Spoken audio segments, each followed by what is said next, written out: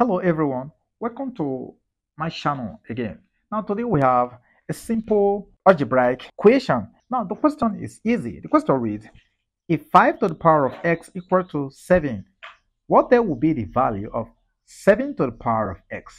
Now this is a very simple mathematical challenge. I brought this challenge to kind of keep you abreast of what is happening at Online Maths TV, because Sunday morning first thing I'm going to drop a rhetorical exponential equation, okay, how to navigate around some tough exponential equation. So on Sunday morning first thing I'm going to release that video, so keep watch to receive that video. Okay, now with that being said, let's go into today's challenge. Let's take a solution.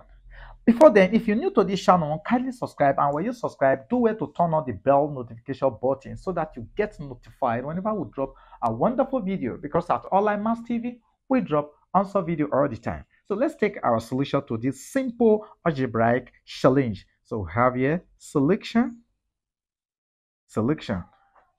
All right, so we put down our question, which is 5 to the power of x equal to 7.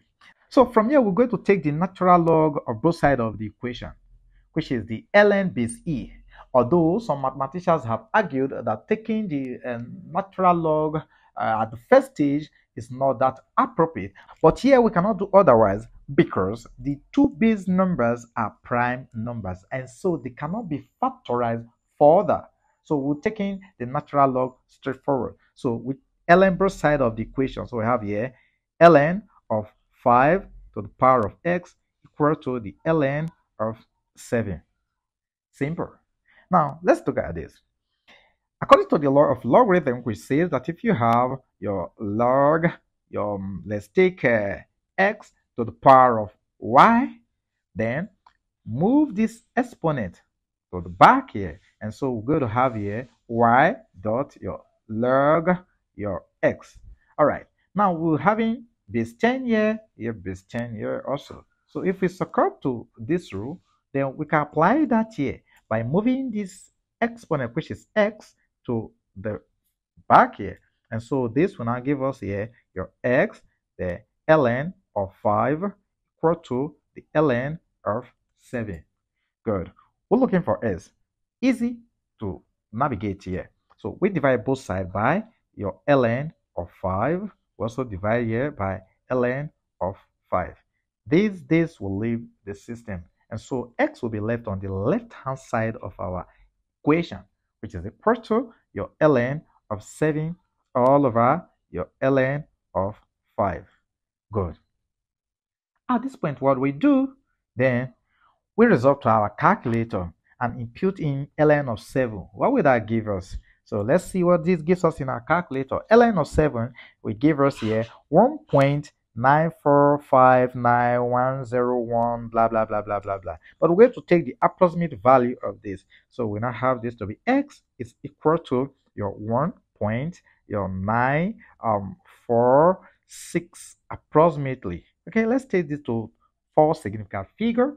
So this all over your ln of 5 will give us 1.6094379 blah blah blah blah blah blah.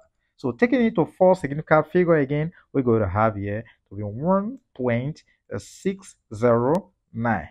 Good. Again, we resort to our calculator. Let's divide and see what this gives us in turn. So we have x is equal to your 1.209. Okay, 209. This is the approximate value for our x. Now, remember what we asked to solve for here? Here we asked to look for your 7 to the power of x. And so we can now go back and impute as 1.209 into the place of your x. So this now implies that our 7 to the power of x is equal to your 7 to the power of 1.209. Good. Now let's resort to our calculator again.